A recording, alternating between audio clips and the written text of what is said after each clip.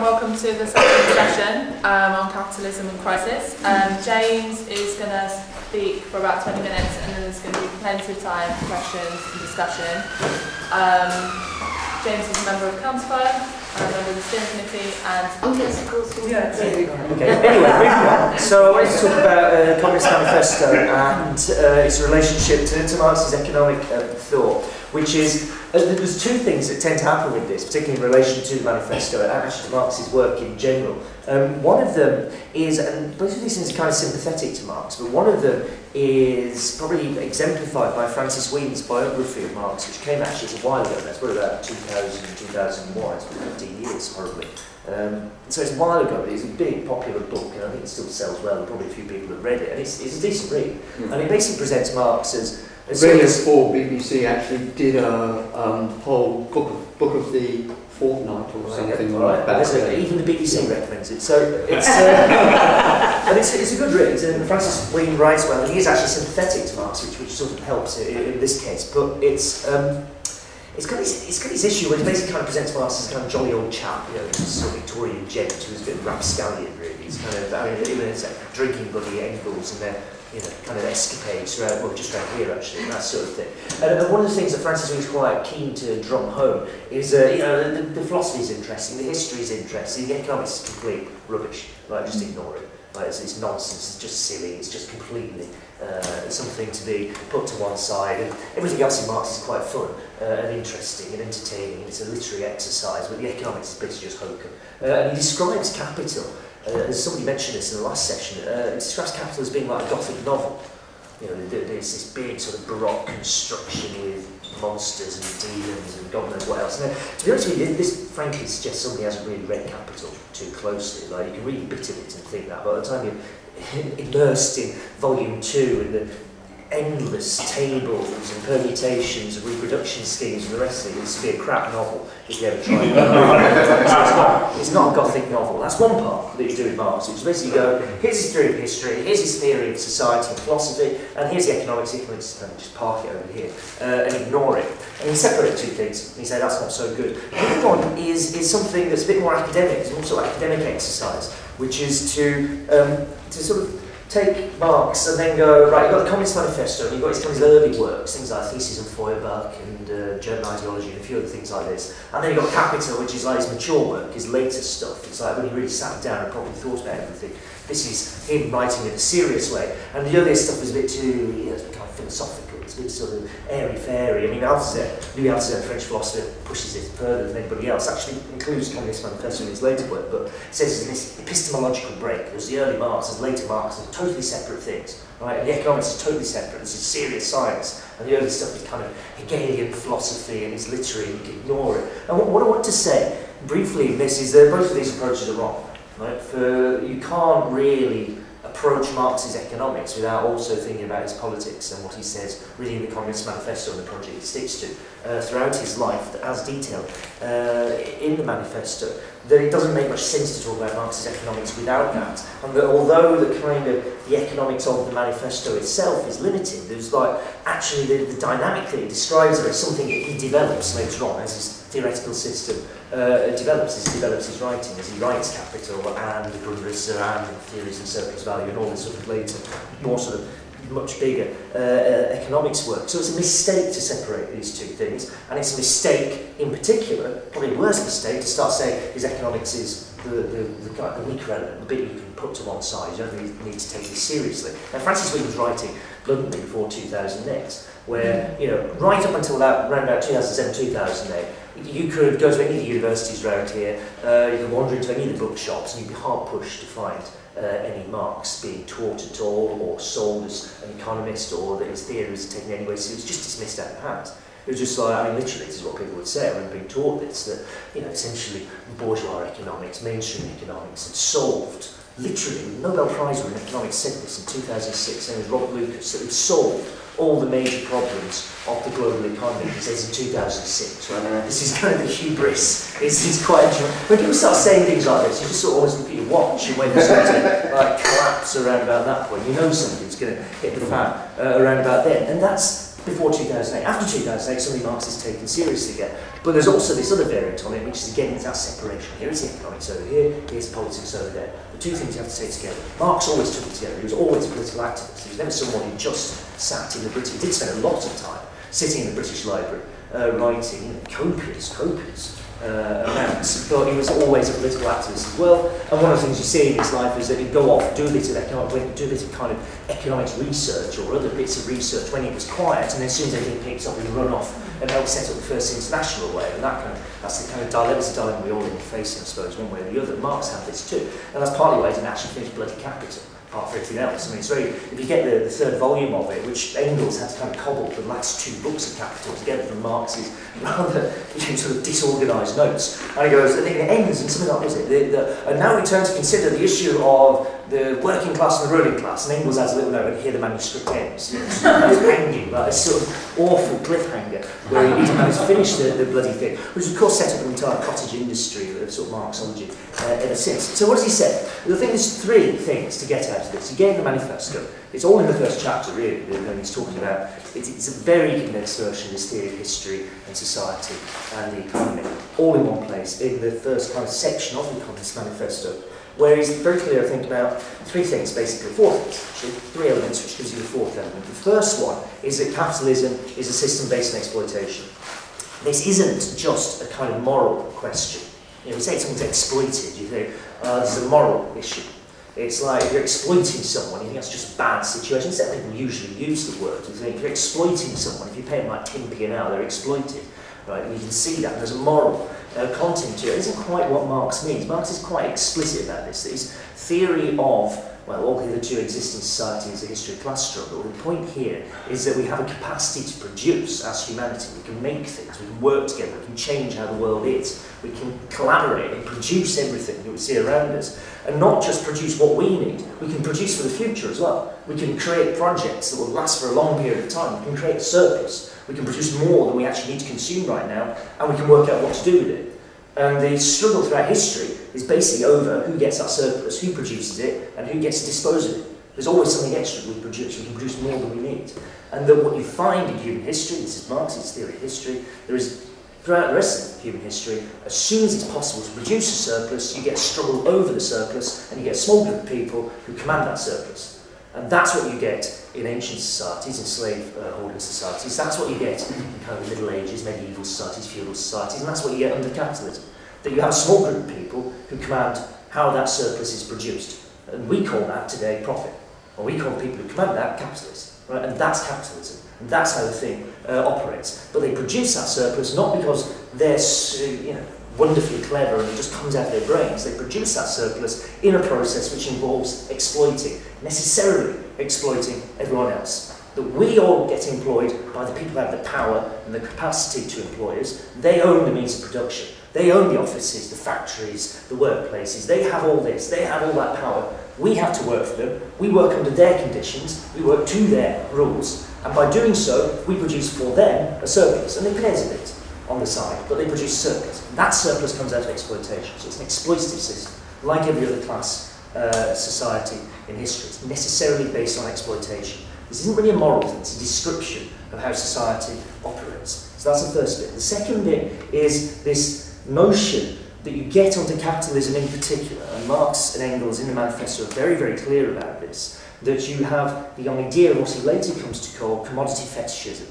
The idea that once you have a society in which money dominates, in which money can be used to buy essentially anything, in which any kind of relationship you have, any product that exists, any relationship that exists can be converted to money. And in particular, of course, the relationship by which you are paid to go and work. I mean, that's the fundamental one here.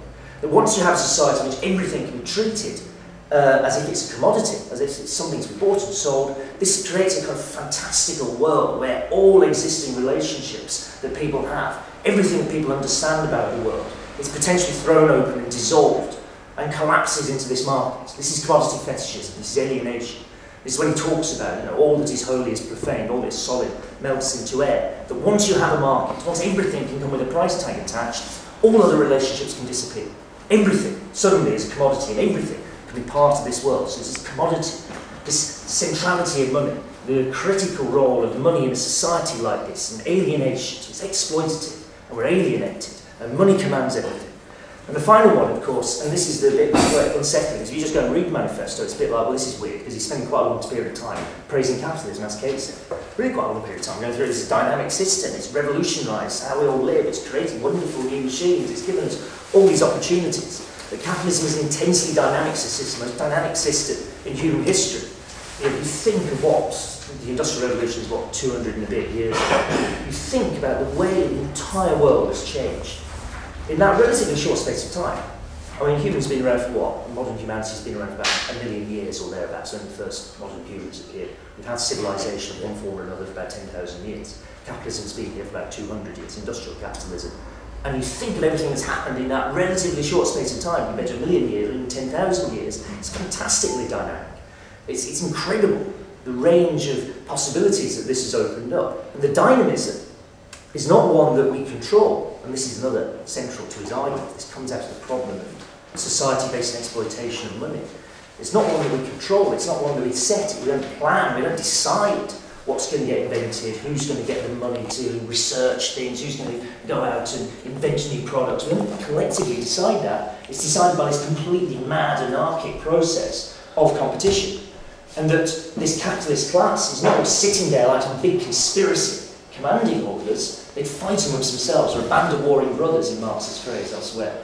They're a band of warring brothers. They fight amongst themselves in the desperate drive to try and get one over every other capitalist. This is how it works. They must be dynamic. They have to invent things. They have to introduce new machinery. They have to create new products. They have to promote growth. They have to do all these things because they're locked in this desperate competition in an unplanned, market-driven, exploitative system. You have to get this dynamic.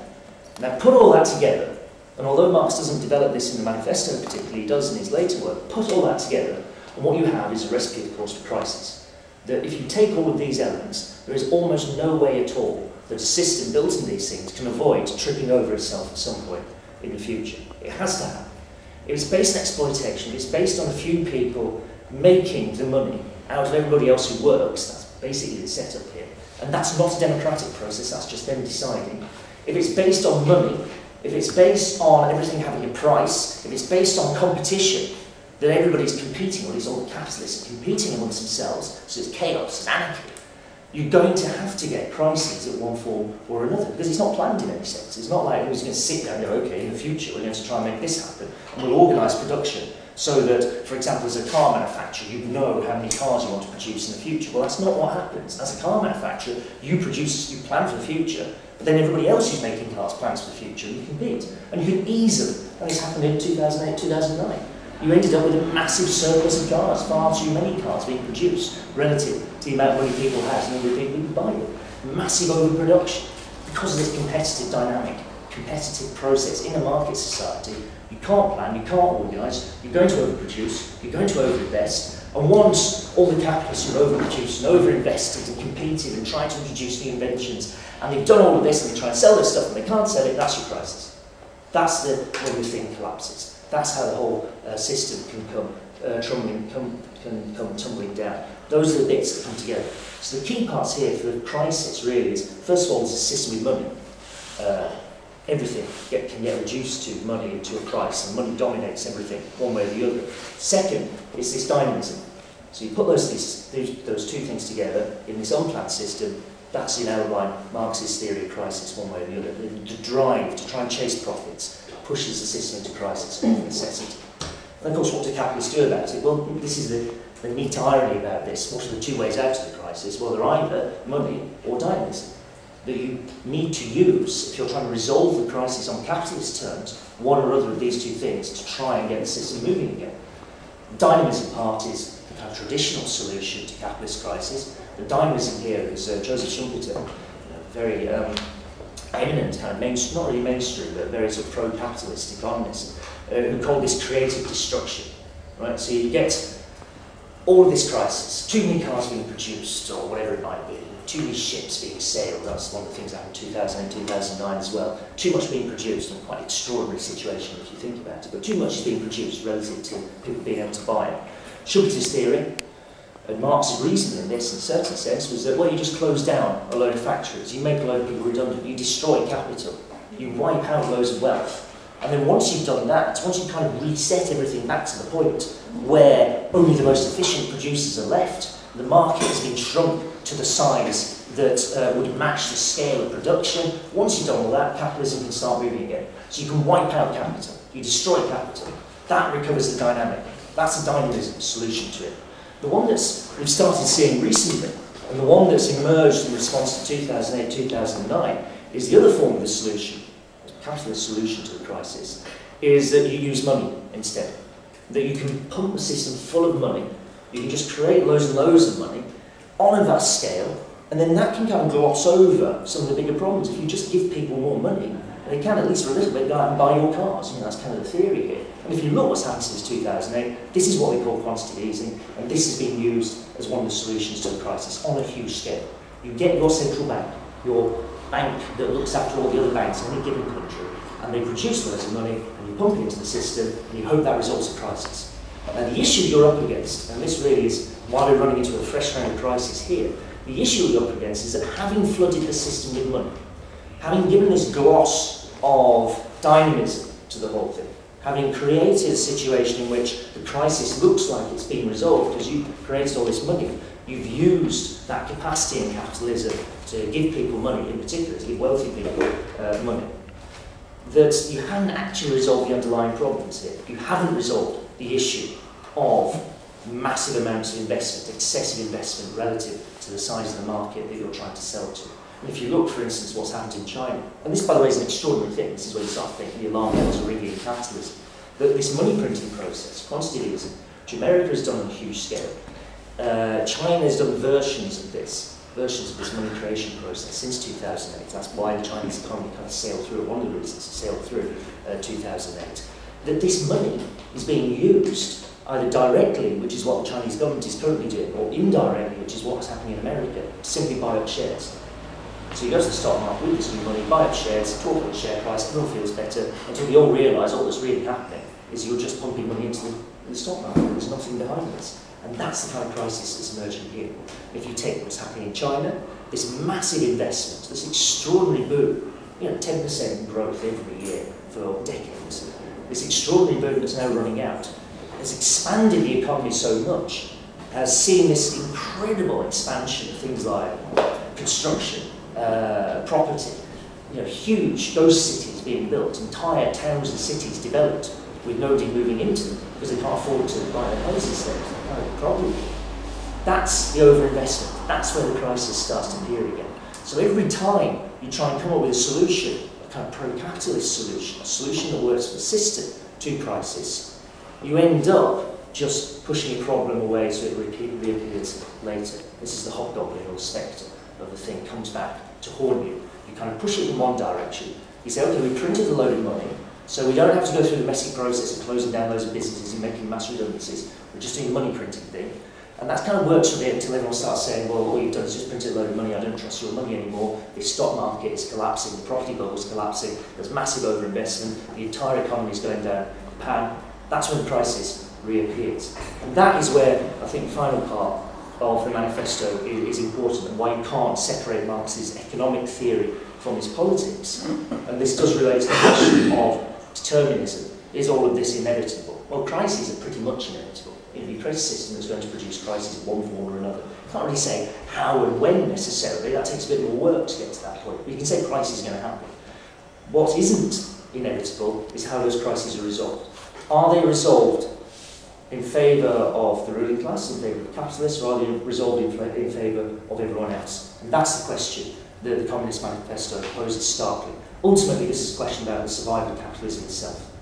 That either, as Marx says, either you're looking at the revolutionary constitution of society at large, or the common ruin of the contending classes. That either we will overcome this crisis-ridden exploitative system and build something quite new, or that system will lurch into more and worse crises, now engulfing the entire natural environment of the planet, and they will push us into a common ruin of the contending classes, or as Rosa Luxemburg more pithily put it, the choices that we have are either socialism, that we build something new and different and better than this, or barbarism, that we don't do that, and that everything collapses, and this huge dynamic exploitative system consumes the very basis of civilization itself. And if you look at what's happening with climate change, you can start to see elements of that coming in very directly. But that's a subjective political choice. That's a political project. That isn't inevitable.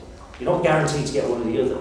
Whether you get one or the other depends on how you organise, the ideas that you fight for, and when you convince millions of people, ultimately, that a different and better world is possible.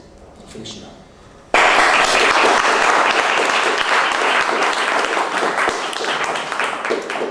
Thanks, James.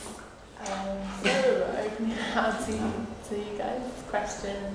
Anderson covers every part of the globe. I mean, when Marx is writing, this process was by no means not complete, it's barely begun. You know, this is the creation, the steady creation of the world market. It takes place over many hundreds of years before you get industrial capitalism, but it's certainly not by this point something that covers the entire globe. It's not even clear that this strange new system of factory production, the rest of it, would necessarily survive. I mean, you could easily sit in 1848, or you could see the strikes in Manchester of 1842, and when Engels arrives there to do his research for the conditions of the English working class, his first sort of work of sociology about how workers lived, he was going to take that to Germany to sort of describe what was happening in England. You could easily think that perhaps his system was just going to collapse hugely right there and then, and there's a stabilisation of it, that it's not quite there in the Communist Manifesto, but it's the degree to which, when he talks about globalisation, or early form of globalisation, stabilisation of capitalism, that the expansion of the market provides, you can see it's kind of there as well, because this is what happens. That capitalism does stabilise after its very chaotic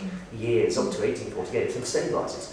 And you get within that, I wouldn't call it deliberate, but there is this process by which the working class itself is accommodated into the system, or at least parts of it are deliberately, effectively deliberately, I think quite intentionally, take Britain accommodated into the system and taken on board, and no longer they're going to be this revolutionary, this insurgent class that will overthrow everything, but in practice you can have chunks of it that think, well, they can get a better deal out of the system, and they do start to get a better deal out of the system. And this is when you get the reappearance, certainly in Britain, but really happens across the rest of Western Europe, of family values, of the nuclear family as the ideal family unit, and this sudden drive to get women out of workplaces again, or place them in subordinate positions if they are in a workplace. So all of this happens after he writes the manifesto. It's part of the stabilisation of capitalism, but the stabilisation is on very, very rickety basis, because the tendencies to crisis are always there. And I think Richard's absolutely right, that Marx doesn't get into the issue of the state directly in the manifesto,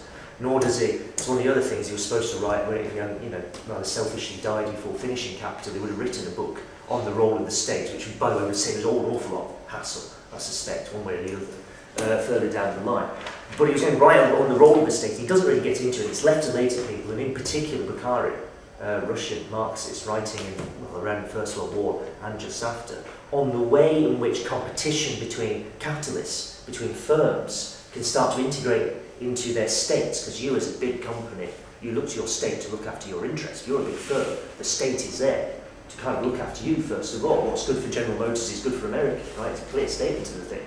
Your state on your side, and that can advance into, if you're a state, you have guns, and you have warships, and you have bombers. That can turn into competition between states fairly directly. And even before you get to the point of actual shooting war, you can see all the tensions that appear inside capitalism, particularly when it's in crisis. The period after 2008 is indicative of this, and I'll come on to the point about quantitative easing on this one, which is the way in which, and people have probably picked up on this, the way in which states have been attempting to defend their own capitalist interests through this process of competitively devaluing their own currency. This is the currency wars that was, quite a fuss was made about a couple of years back. It died down a bit, and it suddenly started to reappear with the sudden devaluation of the Chinese currency a couple of weeks ago. The idea here is that you undercut all the other capitalists out there by just making your currency worthless, one way or the other. And if you do that, you can steal their market. Now the problem there is if you're trying to steal their market, they'll just turn around and do the same thing. And everybody starts doing this, and this is the currency war, competitive devaluation. This is what happens in the 1930s. This is how you end up with a breakdown of the international monetary system in the 1930s. Basically, everyone tries to devalue against everyone else, all trying to steal markets. This is the state defending the interests of capital, right? And this, by the way, well, look at the 1930s, it doesn't take that much to get from this kind of economic competition into military competition. You can see how the thing shifts comparatively easily. And if you start to see some of the tensions that are building up around East Asia, you know, with the dispute between China and Vietnam over the South China Seas, and China and America around Taiwan, this is turning, you know, this business about building new islands on reefs that you then claim as your countries, and whoever gets there first can build a military base on it. And it's kind of comic in a certain sense. You've got, you know, you see pictures of all these kind of Philippine soldiers like just standing there up to their waist saying, "This is our like reef," was when Chinese warships go over there. But it's comic, but it's also like deadly serious, because it is. This is like where the clashes start to appear. That's where globalisation breaks down. That's where all the rigmarole of like, we've just created this wonderful world market, there'll be no more wars, no more fighting. When Kautsky, the Pope of Marxism, as he was called at the time, writing just before, it is literally 1913 or early 1914, when he says, capitalism's so developed, the world market's so big, we can't possibly have any wars, it would be too expensive for everybody, right? Months before the food. It's that thing about, as soon as people say this, right, look at your watch, you know, just keep an eye out for something terrible about to happen as soon as people start around this sort of stuff. So that's the dynamic between the state and capital there. Now, just on the people's quantitative easing, quickly. All right, look, quantitative easing, basically, the way this works is that if you have a central bank, and everybody does have a central bank, if you've got your own currency, central bank is the bank that looks after all the other banks.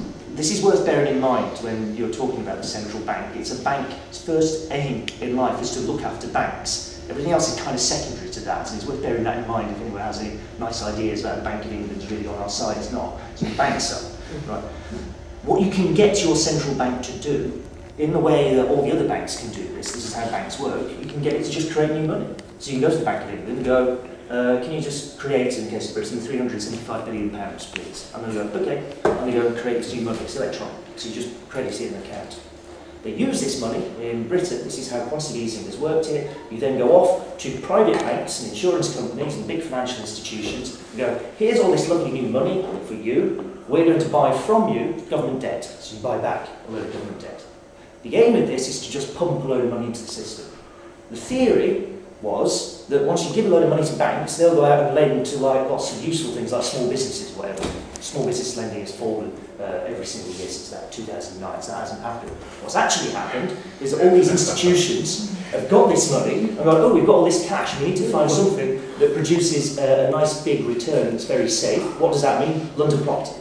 So what they've done is gone out and bought loads and loads of property in London, effectively. This is what's happening here. So one of the reasons house prices, one of the reasons it's insanity that you can see right throughout the city, just building luxury flats as a result of quantitative easing. It's the way so money's going to inhabit. Yeah, money's coming to the economy like this. What people's quantitative easing says is, look, this is kind of daft. We've created £375 billion. We've basically given it to a load of rich people to make them richer. That's the process. The Bank of England says this in its own assessment. It says we just made a lot of rich people richer. All the money's going to making property prices go up. Who gets better off if that happens? People who own lots of property, right? So that's what's happened. So people's quantitative easing is the idea to use the same money creation process, but instead of spending it ultimately on expensive London flats, you say, why don't we invest it in railways? Why don't we use it to build hospitals? Why don't we use this capacity in a different way? Now, this has provoked jumping up and down and shouting and hysterics from certain quarters. This is Jeremy Corbyn's plan, headline in the Telegraph yesterday. Jeremy Corbyn wants to turn us into Zimbabwe, which is we sound in the manifesto, but it's like the weather will be all right, but possibly the rest of it not so. It's a great fear that if you start printing money like this, you'll provoke massive inflation elsewhere. Everyone starts paying on that 1920s in Germany, hyperinflation, this sort of thing. Most of these things are overstated. We've already printed a load of money. We haven't got massive inflation. We've got very, very low inflation, possibly deflation. Probably people's quantitative easing you could use for a limited period of time, at least, as a relatively effective way to get money into the economy that would actually work to the benefit of people. The Bank of England, the banking system, is not happy about this because it starts to challenge their own right to decide how the money system operates. That's the kind of fundamentals of it. They want to keep tight control over the whole process because they want to be the people who are in charge of the money system, in charge of how banks work. As soon as you start saying, why don't we just spend this money elsewhere, it's a challenge to that authority, and that's really what the jumping and shouting is all about. Does that help people's queuing? Yeah, I guess I didn't explain myself very well. What I was trying to get across was you were talking about these as these are like pro-capitalist ways of resolving crisis. Yeah. And I guess I was looking at people's queuing in that context, what does it actually do for resolving the underlying problems? Anything or no? Does it do anything for resolving underlying problems? Well, it depends. To the extent that it is a challenge to the authority of the Bank of England and our banking system in general to just do whatever the hell it likes, it is a kind of anti-capitalist step. Because you're basically saying, we're not going to, this is the other bit everyone gets very excited about, we're not going to have this independent Bank of England anymore, we're going to tell it what to do. And what it's going to do is stuff for the benefit of most people, not stuff for the benefit of a few people. And that also is something that's really right, everybody's very, very unhappy about this. They're unhappy because it's a challenge to their authority. Right?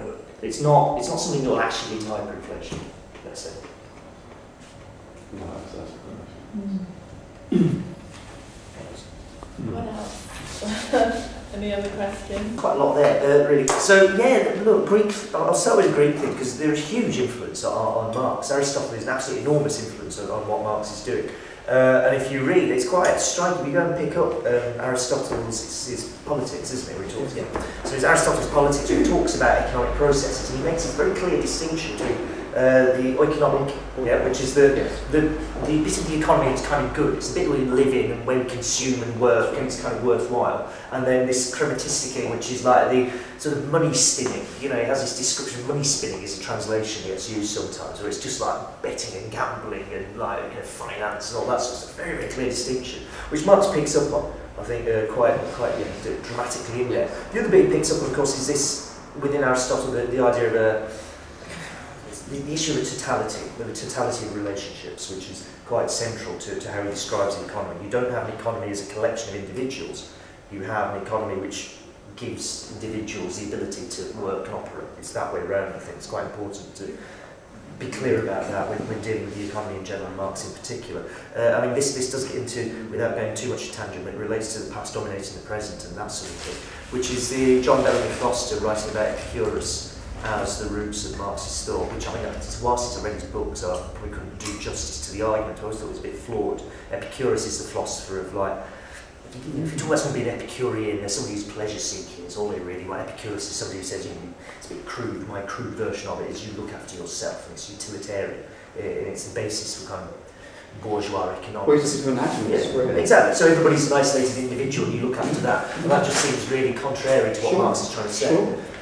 The issue there, I think, is that the other bit to pick out, and it sometimes gets forgotten about because it's not particularly in the Communist Manifesto, is that Marx does have an idea about ecological issues, which he comes back to again and again and again, that he does say, and he's quite explicit about this. You know, Marx is often represented as saying that all value, all wealth that there is a product of us working. And if you, very much later in his life, the Critique of the Gotha programme, which is the original programme for the first unified German Workers' Party, which Marx is scribbling his notes on quite aggressively. I think this has been handed down to us strongly. And they've got a line in it where he says that labour is the source of all wealth. And he's like, rubbish. Labour and nature is the source of all wealth. Right? It's the fact that we have this whole planet with all its values that are there, and we work on it. This nature exists. It's not an ideal thing. It's not an idea. It's not in our heads that we produce value. It's because there's a material existence. And that, I think, is quite a very important insight when you're dealing with something like the ecological crisis that we're now in, for instance. You have to have an understanding that Marx isn't just the present will dominate the past or the past will dominate the present. I mean, that is a description, by the way, of climate change. That is the past dominating the present. The fact that we've been burning fossil fuels for so long is the disaster that's now coming down. It's quite dramatically, I think. And the way around it will involve getting out of capitalism one way or another and approaching the problem of climate change and the environment collectively. There's no other way, obviously no other way to solve it. It just isn't a thing that can be done. The other bit I want to pick up on quickly was the John absolutely right about you can have a small crisis and there's kind of automatic mechanisms to resolve it. You can have a small recession. There was a relatively small recession in the 1990s. And it didn't involve a massive political crisis to resolve the thing. It wasn't necessary to do that. Now, 2007-2008, the crash there is a catastrophically large crisis, which is basically held off by the state here and a few other states through a combination of Keynesianism. They just spend a load of money. This is where the deficit and the debt comes from. This is where all that fuss comes from. And they print a load of money and they bail out the banks. Total cost bailing out the banks about 1.2 trillion pounds in this country. It's hugely expensive. They do all of this to try and avoid what they actually need to do, which is have an almighty great political crisis and completely change how the entire system operates. They don't do that, and they put an immense amount of effort in trying to hold this thing back. But it's a little bit like commutes, I think, at this point. The amount of effort you put in trying to prop the system up here then turns into a different form of political crisis down the line, because then you have to deal with the whacking great deficit that you've got, and debt, and the quantitative easing, and huge amounts of money out there. And this is what's happening in China, and this is partly what's happening around the arguments around austerity in this country. It's this crisis that you try to hold off, this political crisis you tried to avoid in 2008. It's coming back, and it's creeping up on us. And it's going to turn into an economic crisis, which will be an enormous political crisis here. And this is, you know, it's easy to kind of gloss over this once you start talking about the economy, because it all kind of looks automatic, and it's lots of equations, and everything sort of adds up, and it goes around in circles, and it's all like a nice little model. The politics is what determines it in the end, and Trotsky was very, very clear about this, right in the 1920s and 30s, dealing with theories of capitalism, just saying it's long waves, things go up, things go down, it's just, you know, kind of automatic. Because no, there's got to be a political crisis. Ultimately, you get something so dramatic, the automatic mechanisms in capitalism for dealing with the crisis don't work, so you have to have a great big political hoo-ha to sort the thing out. I mean, picking up Paul Mason's Post-Capitalism, which I think is worth a read, and it's interesting, it's quite flawed, and probably the biggest single flaw is precisely there. He ends up talking about this advanced out of capitalism as a kind of automatic process. It'll be technology that does it. We don't need a political crisis to do this. The state isn't really there. We'll just kind of have peer-to-peer lending and, you know, use the internet a bit more. That will kind of, that's a bit unfair parody really, but that's roughly where it's coming from. Because you get a very technologically determinist argument. Because we have technology, we don't need a political crisis. It will resolve everything for us. It's a complete mistake. Because we have technology, we very obviously need a political crisis. Because the technology is being used by politics, is being used by the state. You look at the relationship between, say, Google and the US state, right? That is something that's poisonous, and it's only going to be a political crisis that resolves it. It has to be. I mean, if we don't resolve it, it just gets more and more poisonous, and the whole thing builds up and builds up. So that always, it comes back to politics, politics, politics, always. So if you talk about an economic crisis, any economic crisis at all, has embedded in it a political crisis, one form or another. And if it's a deep economic crisis, that political crisis will appear.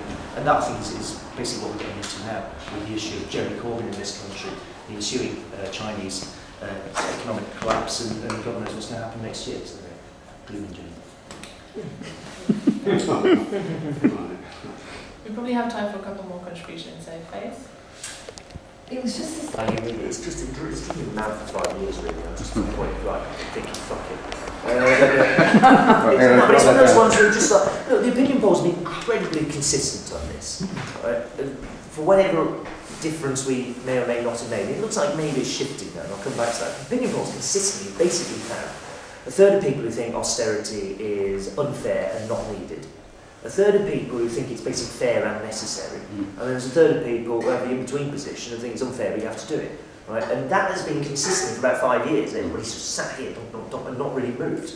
The bit that's starting to shift, I think, is one, we've got better organised on our side, and that's starting to pull the argument a bit in our direction. It's one part of it. The other bit is the FT has been keeping a bit of an eye on this one. You start asking people about, what do you think about the austerity we've done? They go, oh, you know, we have to do it. Yeah, I agree, right, fine.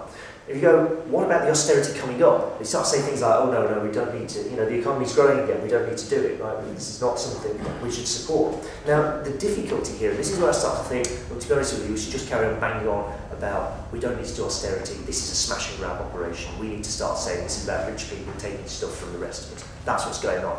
You know, never mind the deficits, just a bloody excuse, apart from anything else. That's what's going on here. But what the government have lined up over the next few years is an accelerating rate of austerity, much more austerity than we had in the last year. I mean, they've actually stopped doing austerity, coincidentally enough, in the year before the election. You know, this is not coincidentally, obviously. So, and then they got this accelerating rate ahead, which is going to have a huge impact. So what's the estimate from the Institute of Fiscal Studies? 13 million people losing an average of £280 a year, right? 3 million people losing £1,000 a year. Those 3 million people are from the bottom 20% of the population, right? This is going to have an extraordinary impact.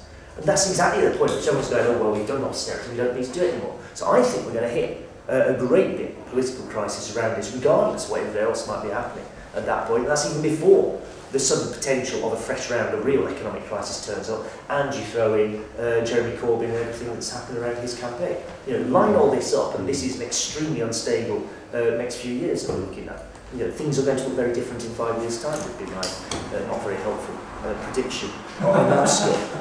Just on Claire's thing, So basically, to deal with your question, I'd say, look, it's one of those, well, I don't think you're going to budge people. You can go all around the houses with some Keynesian argument about it, and I just don't think it works. I think you just have to say to people, also, this is about class politics. This is like a bunch of rich people. We know who they are. They're in government, and they're grabbing things and selling it off to their mates, literally. That's what happened with RBS. It's what's happened with anything else that can lay their hands on. That's what it's all about. Yeah, the NHS. It's a smash and grab operation. I'll just say that. And we should stick to saying that, because I think that's probably the argument that works. Claire, sorry. Can I just ask a question Yeah. related to that? So, if you're having a conversation with someone who's saying you've got to bring down the deficit, what's the answer to that? Yes. Why do we not, I guess, yeah. Well, the answer to that is, you can go around this several ways. I mean, I think because it's such a deeply entrenched idea, and you can see why it's happening. You've had 7 years of people going, you have debt, you should repair debt. And everyone thinks, well, yeah, you have debt, you should repair debt. That's probably a good thing to do. You know, particularly if you do have debts yourself, you don't really want. And they go, oh, the country's got a debt, oh, you repair. But probably some of the ways around that are, firstly, we tried repaying the debt and the deficit. The debt under the last government rose by £517 billion. So we're doing all this austerity, and the debt is still rising. By the way, £517 billion is not just more money than the last Labour government borrowed. It's more money than every single Labour government in history added together have borrowed, right? It's a huge sum. So this whole austerity thing isn't working. We're not paying off the debt. So if it's not working, don't do it. That's probably one of the easier arguments to go into. I think that'll probably help. Yeah. I mean, you can start to get into like, the whole economy isn't like your household. It just feels to me like, anyway, sorry. If I had a really good answer to this, I'd probably come up with it already and we'd all be in a better place, but I don't know anybody has, so it's good. Yeah. Sorry, Jane, isn't the debt actually, because it's in trillions now, unpayable? But what we have is this growing problem of trade imbalance. Yeah. And that is the sort of debt that they're not, that's what they can't deal with. And they're not dealing with. And the public are largely unaware of this. It's very, very complicated economics for them. It's been made complicated. It's been made more complicated than it needs to be. I think you're sort of right. Look, the other bit is that the government debt isn't actually the big problem here. No. If you're talking about a debt crisis in this country, the crisis is the fact that we have the most heavily indebted households in the developed world. And because of austerity, those households are now borrowing more and more and more, right? So everybody's borrowing. So all right, it's all very well for the government to say they're cutting their borrowing. Everybody else is going to borrow to compensate. Right? That's how we got a crash last time. Right? None of this makes any sense. Wait, no. I'll not take my job. Mark, Jackson, Orlando, all have questions. The biggest boom in say, it's not going to happen again in the developed world. If you look at what's happened in China over the last 30 years, let's say, or East Asia for that matter, once you start looking elsewhere, you can see big booms happen. There's dynamism to it. But in the developed world, you get a boom that's not just a boom for capitalists and people at top, it's a boom for everyone. I mean, this is the most rapid rise in most people's living standards ever. Since the industrial age, at any point in human history. This is an extraordinary advance. And most of what we think and appreciate in our society, like these big social institutions, like the NHS, like free education, this comes out of that boom. This is the product of that boom, and it's a product of a strong working class at the time, organised working class, and it's a product of strong social democracy, which in booming capitalism can win something. The good thing about a boom, the good thing about capitalism expanding rapidly like this, is that if you have two sides that are competing, that's what you've got. Workers and capitalists, that's ultimately where the thing falls down into. And they're competing over who gets the pie and who gets what slice of it. If you just make the pie a bit bigger, you don't have to fight so much, right? You can keep your size kind of roughly the same proportion, but you get more. So if you're growing, when you have growth, you don't have this fight. When capitalism starts to slow down, and that's what we've got now, when capitalism starts to slow down, it's always a fight. It's a fight even to keep the things you've got. So there's a real pressure. You can see the crisis of social democracy right the way across Europe. It's tied into the wider crisis of capitalism, which does, I think, fit in with the falling rate of profit that people have raised. This kind of slowing dynamism and capitalism slow down the rate of growth. Capitalism is not growing as fast now, certainly in this country, as it was in the 50s, 60s, or 70s. Much faster growth in the 70s, and therefore the hoo-ha about it. Once you have that slowdown in growth, everything becomes a fight all the time. And it's a weak capitalism, and the disadvantage for us is that we're weak within a weak capitalism. That's the situation we're in. So you have a weak Labour Party, you have a weak union movement, and then you have a weak capitalism, and everyone's kind of flailing around in all of this, trying to get something out of that. But if capitalism doesn't produce growth, those distributional conflicts become very, very severe. Look what happened in the 20s and 30s. That is a distributional conflict. In the end, it's resolved for capitalism by having a massive great war. That's how the thing plays out. And you can see those distributional conflicts happening here. I mean, it's extraordinary, Corbyn. If you look at his manifesto and what he said so far, this is basically moderate Keynesianism. A lot of people banged on about 1983. My guess is that his programme is probably a little bit to the right of the SDP's manifesto in 1983. Never mind what the Labour Party. I bet you, if you go and compare, I bet you it's around about that sort of positioning. And that's how bad things have got, and that's how much work we have to do to try and defend it. And the point about shifting people's minds, I think you're absolutely right. There's the difficulty of this argument of austerity is that they've set up this trap where we all have to start trying to talk about a bloody deficit, and it's just like you sort of park it and say no, that's not the real issue here, which is a difficult thing to do. You have to frame the issue on your terms, which is why the demonstration matters, because you force the issue on your terms, not their terms. And there is a bit of a slippery slope here that, I mean, particularly speaking of myself, I suppose, it's kind of job, but it applies more generally. There is a kind of an elite argument against austerity. There's a mainstream economist argument against austerity. The IMF, right, which is by no means some sort of cabal of Trotskyists, it's quite far from being any such thing, produced a research report, 2 months ago, that basically said, austerity in Britain, complete waste of time, no need for it. The debt isn't that big, you can run it down gradually over a number of years. It's the IMF saying it, it's their research department saying it. Paul Krugman, whose blog is worth reading, but he's actually, he's been radicalised by things, I think, but he's actually quite a right-wing economist. He's just sitting there with his textbook model, and the textbook model says, if you're in a recession, spend more money. So he's just do that, and then he's he gets driven half mad by the crazy people all saying, no, we're going to cut everything. Because of course what lies behind we're going to cut everything, we're going to do austerity, is the appreciation on their side that this is a political crisis and we're going to resolve it in our favour and transform how the whole society that we live in operates. That's George Osborne's long-term, not an economic plan really, it's a social plan. That's what he wants things to look like in 5 years' time. Just finally on Claire's one, which was on money and banks creating it and printing it and all that. I mean, I think it's a very good question, because banks are a very, very peculiar, privileged institution in society, in that they're the only institution we have that's legally allowed to create money. I mean, you and I can go and create money as well. If we make it look like a £5 note, we'll get arrested. And if we just go and call them Claire pounds or something, we have a hard time persuading anybody that this is actually money that's worth something. I'm sorry, Claire, but excuse me. Try, but see how far you get.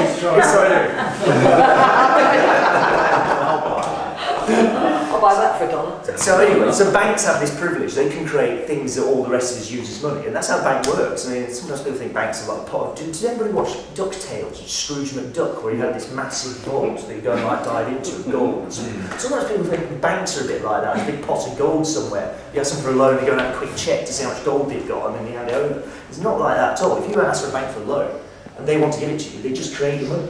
That's literally all that happens here. They have that privilege. Sorry? Oh, I'm so sorry. So they create money when you ask for a loan. That's the privilege a bank has. What's happened over the last 20, 30 years, this is part of neoliberalism, financialisation, all these other big words, is that you have this enormous expansion of money in bank accounts, an enormous expansion of borrowing, so that banks are creating electronic money on a massive scale, because they're just, particularly during the boom, handing out money to everyone. Because one of the solutions that neoliberalism creates, I mean, it's a way of trying to resolve a crisis in the 70s. You think, how do you restore profitability, crisis profitability in the 70s? Quick, easiest way to restore profitability, pay workers less. Just cut costs. So they do that, but if you pay workers less, nobody has any money to buy anything, so you then give them money you loan them money so they can go and buy stuff, and the whole system keeps ticking over. That happens on a huge scale. Obviously, if you're kind of paying people less but giving them more and more money as borrowing, at some point this is going to come crashing down, which is what happens in 2007, 2008. The amount of paper money there is a tiny, tiny fraction of the total amount of money in circulation by this point. 3%. Sorry? 3%. It's about 3% money in circulation is notes and coins. All the rest of it is electronic. So it's a tiny, tiny part of it. So one of the questions we faced, actually, Lenin wrote this very good, I can't remember the name of it, very good pamphlet he wrote where he goes through, what's it called, How to Deal with the Crisis, what's the one, from about 1916 or so, when he goes through, we need to take control of the banking system, we need to bring this into some form of democratic control, because if you get this, you can start to get hands off all the other functions in capitalist society. This gives you a very, very powerful lever, and I think he's absolutely right in that. It also helps explain why the people's QE thing is greeted with such horror. Because it's a bit like we're just going to grab this and use it in a different way. and that is something that capitalists will really, really not tolerate. I think that's that's point 5. There you go.